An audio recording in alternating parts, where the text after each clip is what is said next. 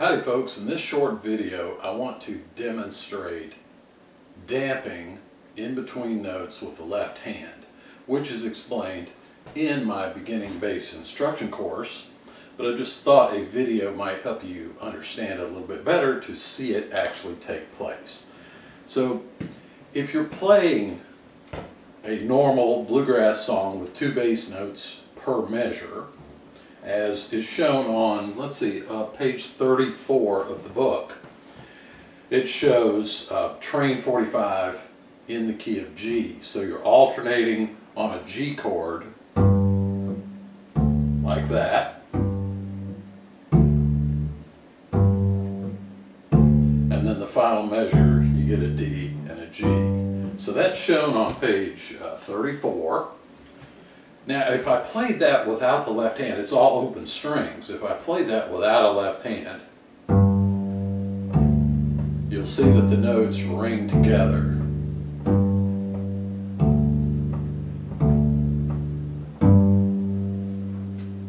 What we want to do with damping is to create a little bit of separation between the notes. So I'm going to use my left hand like a little pad here, where I'm not really pressing the strings down hard enough to create a different note, like I don't want to be down that tight. I simply want it to be touching.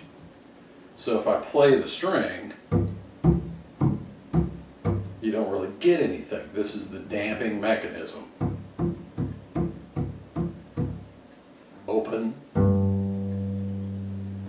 damp. The damping cuts off the note. So when I play a note, I can allow it to ring for as long as I want to, and then my left hand will cut it off. Stops the note. Stops the sound.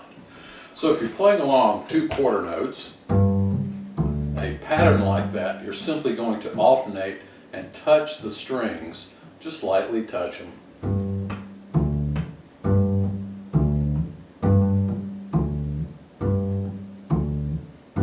That creates a little separation between the notes. Now there is a little bit of damping that automatically takes place with your right hand too, because if I play the first string, you'll see that my index finger is landing on the second, so that is quieting the second, and the side of my hand is touching the other 3 strings, so only the first string can ring anyway. So I really only need to damp the first string and cut it off. Now if I were to play that string twice in a row,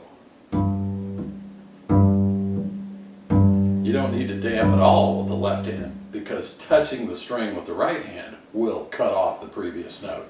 So if I'm playing a note and I play it again, I have to obviously touch the string. That stops the previous note. So the right hand also has a role in damping. But this left hand, that if you just sort of lay your fingers across the neck like a pad, and you can go all the way across if you like, you just want to be real comfortable and just pat. And that patting sound, the cutting off of the note, will align with the mandolin player's offbeat chop, or the strum of the guitar player. So you're going boom, when the mandolin goes chuck, that's when you stop. So you're alternating. Now I'm slapping it kind of hard here.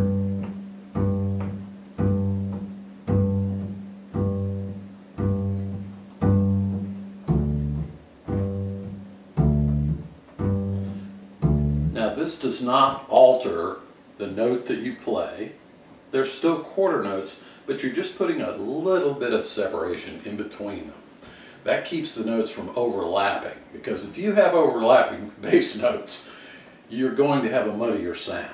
If one note is ringing while some other note is played, then you've created harmony, and they may not sound good together.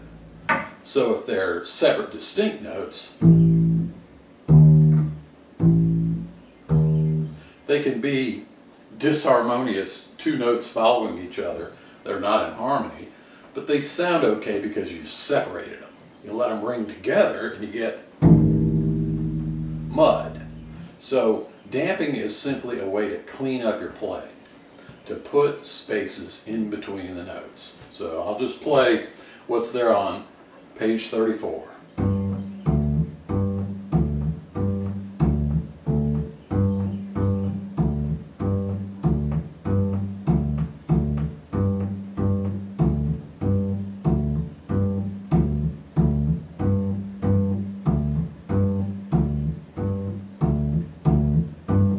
So that's left-hand damping. I will tell you one little quick story. One time I was recording some bass in a studio situation, and the engineer came running in and he was looking at the bass and tapping. He said, "There's something going on with that bass. It's making a bunch of racket."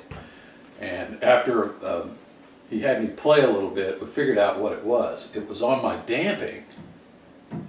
My wedding ring was hitting the side of the neck. So, you know, if you're slapping so hard that your ring is tapping,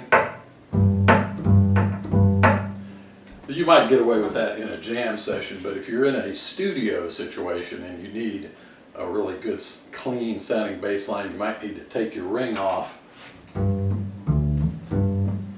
so you have no danger of making that tapping, clicking sound. However, I will tell you, I have at times deliberately done that tapping to try to emphasize the offbeat a little more.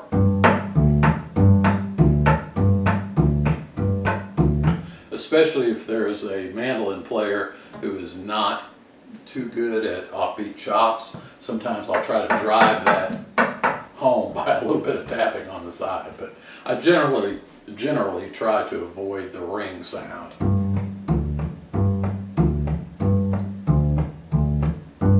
So that's a little bit about your left-hand damping.